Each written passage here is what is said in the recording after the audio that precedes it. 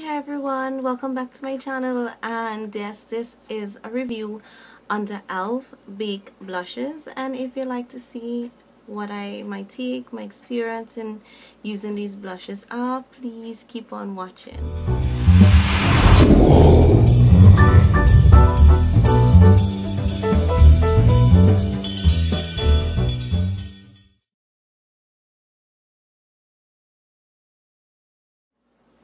Alright, so the e.l.f. Bake Blushes come from the Studio line. I really thought at first they would have belonged to the Mineral line for e.l.f., and that's eyeslipsface.com, and I eventually realized they were from the Studio line. So they come in the regular black packaging that most studio items do come in, and this is the actual packaging of the blush after you take it out of its cardboard packaging. So they come like this with a clear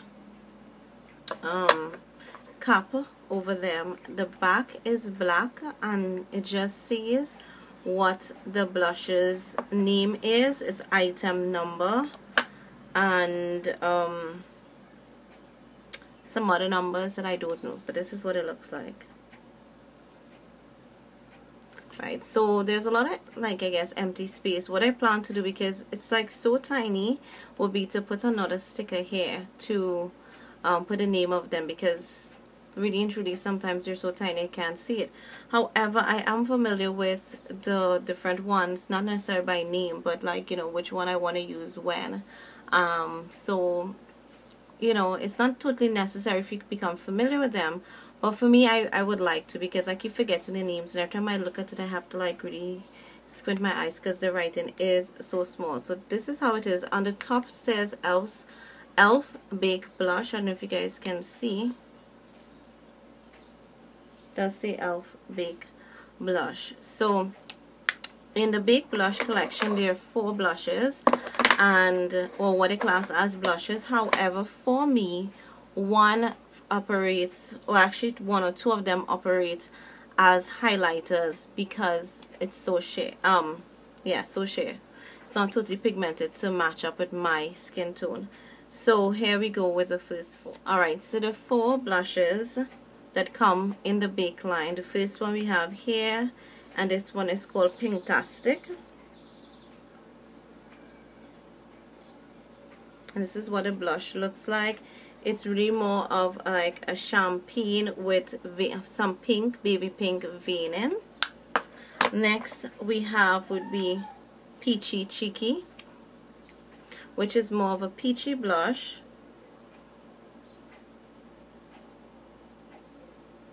And Peachy Cheeky has some brown veining in it, so it's really more geared for really warmer skin tones.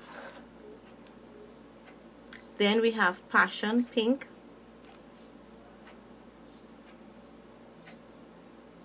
Passion Pink has like baby tone, has like a baby pink, and also some like brown, light brown, from between like a champagne to a darker brown, but it's really pale, like a nude brown color. And then we have the last one, which is Rich Rose.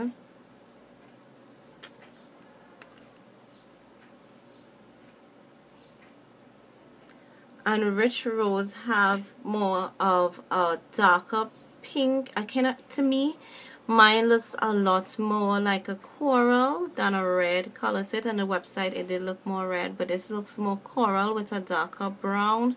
And you do see some lighter pink, like that's a little bit in Peachy Cheeky in it.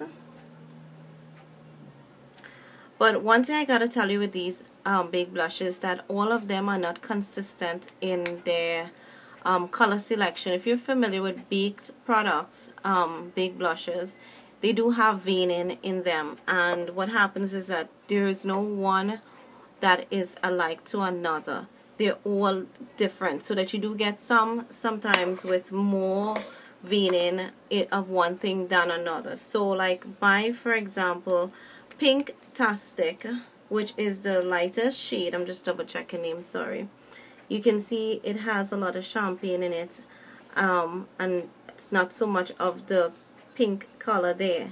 Someone may get more pink, baby pink than they would get at champagne color, so therefore they can use that as a blush if they're like really light skin tone.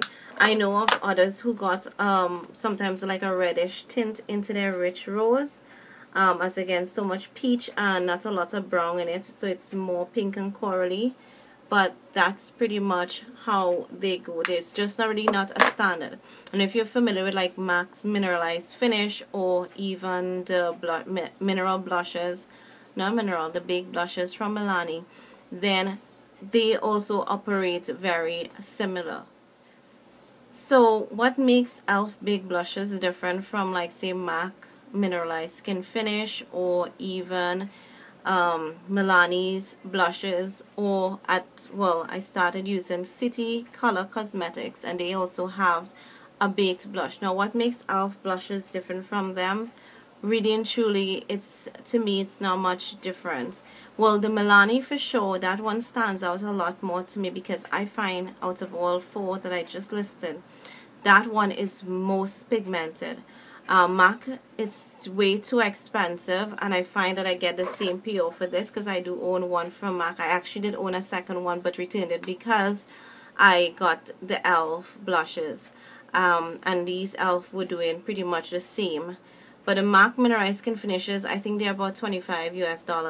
These are $3 US, and you can get them on sale even for $150 if they have, you know, their 50% off sale on like say, I know now and then they do have their 50% off their website or their studio items, especially coming down to like Thanksgiving time or any like, you know, US holidays. You can get sometimes these things on 50%, but for $3, which is the regular price, I don't see it being that expensive. And then you also have the Milani blushes, which I think are about $8 US, and or $8 to $10 US.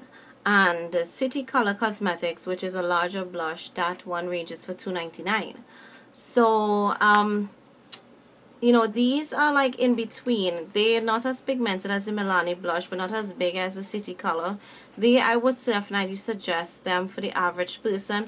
The great thing about e.l.f. products is that they're available internationally. There are lots of distributors that sell these products in other countries other than the US. And even e.l.f., they have some international sites, like, you know, I think there is like China, Colombia, and Germany, so that you're Australia, I think, is one, and you can get these other, you know, these blushes from those sites if you belong to those countries. But other than that, there are lots of international distributors, so that these blushes are a lot more readily available, and they're so affordable that the average makeup user can have access to these blushes. So now on to the swatches. Alright, so I'm going to just swatch all of them with my fingers first to show you the color payoff.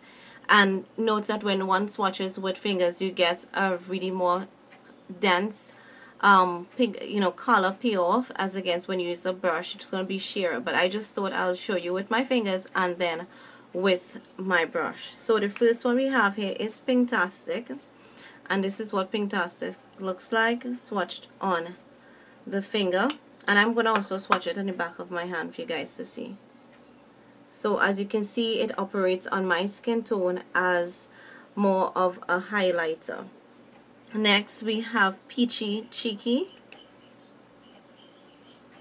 So this is what it looks like swatched on my hand.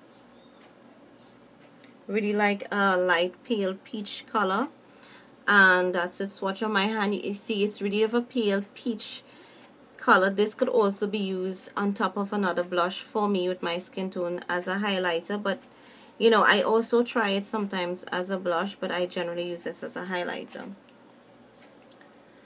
Then we have, sorry, this one is Passion Pink. Oops, I think I swatched it over. Let me swatch it again. Alright, so that's it there on this finger. I actually swatched it over the finger I used for Peachy Cheeky. Now this one is a little darker, and I may have to build it, than the Peachy Cheeky, and this can be used as a blush. So you get like a pale rose color with it. And lastly we have Rich Rose, which looks like this swatched on my hand and the back of my hand here. So you see this one has more of a darker coral color to it. So you see they're not like really balm pigmented out there in your face kind of blushes. They are more sheer, but they give you like a flush of color, and what I really like about them is that, you know, you can build on them. So now let's do swatches with a brush. Now before we do swatches with the brushes, I thought I would show you the brushes that I use of choice when applying these big blushes. Now there is one other brush, but it's not an e.l.f. brush. I got it from Coastal Sands. It was an angled blush brush, but I prefer to use these two as against that one. That's just a backup in case any of these are dirty.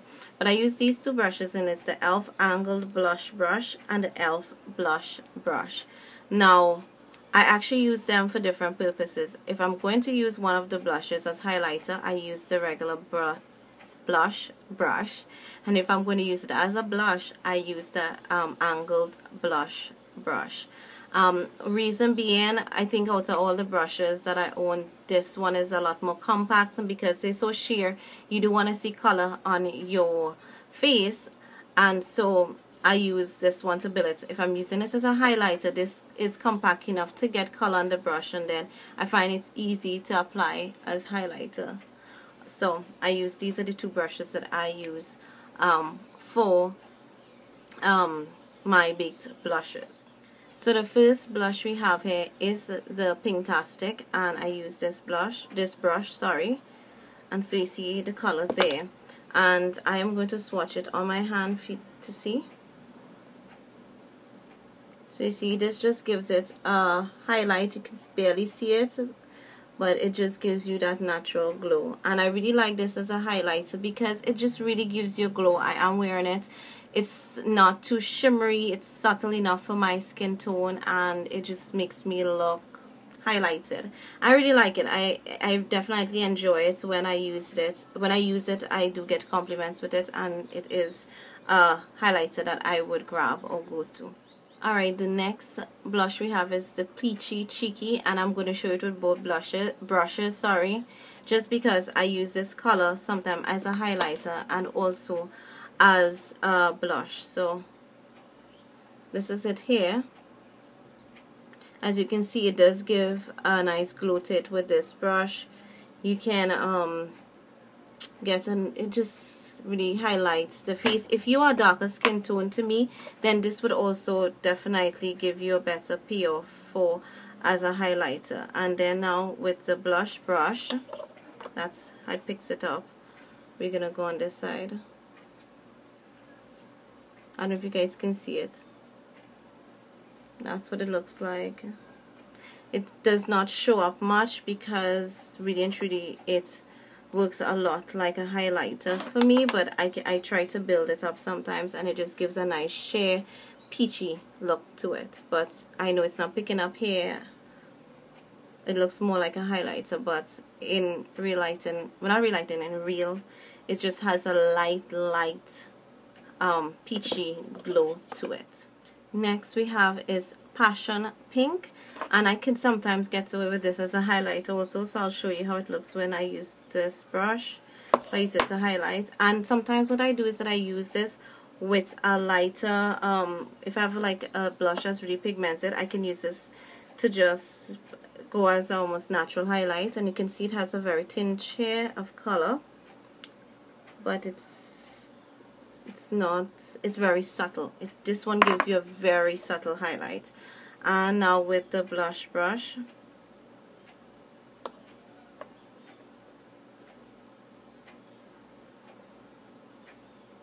so that's the color there. You can barely see some color again here, but I'll go it over again to build it.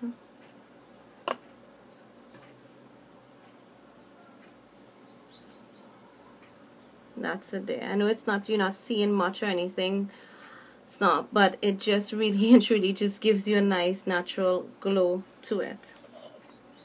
So, and the last one we have here is Rich Rose, and I've never used this as a highlighter. I always use this as a blush. So that's the pickup. first you don't really see much, but this was one of those that you have to build.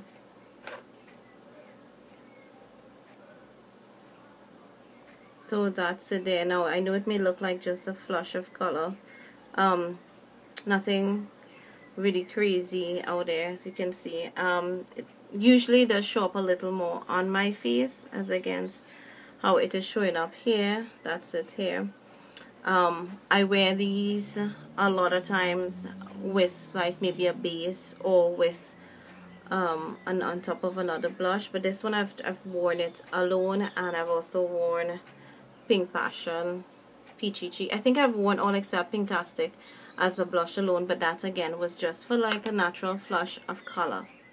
Now overall, what's the take on these things, because they really and truly would say, oh my gosh, they don't look like if they have much pigmentation at all. And the truth is, it doesn't really have a lot, and you have to play around with it. I personally, when I got it the first time, was really disappointed. I thought at least Rich Rose and Passion Pink would have color payoff, and they really didn't have much. But what I also did was to play around with things, because sometimes they don't work one way and they can work another way. And what I do sometimes with these is that I'll actually put them on top of other pigmented blushes. So if the blush is really pigmented, I will put it on top of it to tone it down, or if I just want a nice like to just have my face glowing without using a harsher highlighter, I'll use one of the darker colors like Peachy Cheeky and Passion Pink as against Pinktastic, which gives you that bold kind of highlight. But it's still, I find with Pinktastic, you are still able to get a natural highlight. So that's why I like these, because they do give you like a natural glow to your face, because I am wearing it. They're not too crazy, and I do have Rich Rose on my cheeks, and you can see the blush that's on my cheeks. But one way that I also use, and this was a tip from a friend of mine, was to actually take it and rub it on the skin itself, directly on the skin, from the blush to the skin, as against using a brush. And that works really great if I want color payoff. So we have Rich Rose here, and I'm just going to rub it onto my hand. Can you see the payoff? So you definitely get a better payoff with this. And so we're going to try it now with Passion Pink. And you see how much of a difference it makes when you just rub it onto your face itself. And so this is my preferred method of application. And that there is Peachy Cheeky. Now, because Pinktastic I use as a highlight, I don't usually use rub it onto my face directly, but I will just show it to you guys here, since I was swatching all of them like that. So with this method, you can see this is Rich Rose, this is Passion Pink, Peachy Cheeky, and Pinktastic. You do definitely get a better payoff. Now, because you're going to be putting this directly onto your face, you would need to sanitize these, because you're having transfer bacteria and all that kind of stuff. So you don't want your blushes to go bad on you. And I've had these for quite a lot of months, and I have used them. And the great thing is that these do take a lot of wear. Because they're baked products, they're very compact, and so they do you get a lot of use out of them. And the staying power is really great. I mean, I love the staying power. I've had on this makeup for already 6 hours, and as you can see, my eyes are starting to run, but I still have glowy cheeks. I find that it stays on for for a long period of time. So I definitely would recommend you still to get it. In Trinidad, I know you can get them for like between $20 to $30. If you get it on sale, definitely grab them. If you're darker than me, the last two shades would be a definite recommend. But I really love Pinktastic as a highlight. It's absolutely great. All of these can work. You can change it up, because I use them for different things, but the best application that I have seen so far would be to rub it directly onto where you want, then take your blush brush and just blend it out, and and you're good to go. Then that's it here. If I have to rate these blushes, I'll definitely give them a 3.5 overall. I don't think it's a lot of work to do to just take it and have to rub it on your face, because I know other blushes you have to do a lot more to get color payoff. That works really amazing for me. I've also used bases, so they have the e.l.f. HD blushes. I've used those and then use one of these on top of it, and I get a nice highlight and all of that with that method. But it's not a lot of work. But you know, I still think that e.l.f. could have brought a bit of better pigmentation to them, or hopefully I'm crossing my fingers that they expand this collection to more than 4 and make it maybe about 68, but with dark, a lot more pigmented baked blushes, so that it can be, you know, all skin tones can use this. If you are really dark or you're chocolate colored, you would find that these blushes will all work as highlighters and they would not really work as blushes. So it's, you know, it's not geared towards everyone, and that's why I would rate it at a 3.5. Again, I hope this review was helpful, and stay tuned to many more reviews. And thank you so much for watching. If you're not subscribers yet, please go ahead and do so, so that you can have in your feed my videos for you to watch. So until next time, bye bye.